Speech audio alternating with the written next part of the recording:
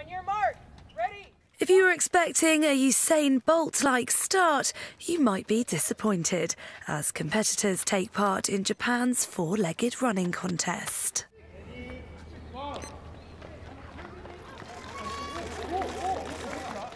Scampering in first place was Kenichi Ito, who crossed the line in 16.87 seconds to beat his own world record. With a new mark of 16.87 seconds.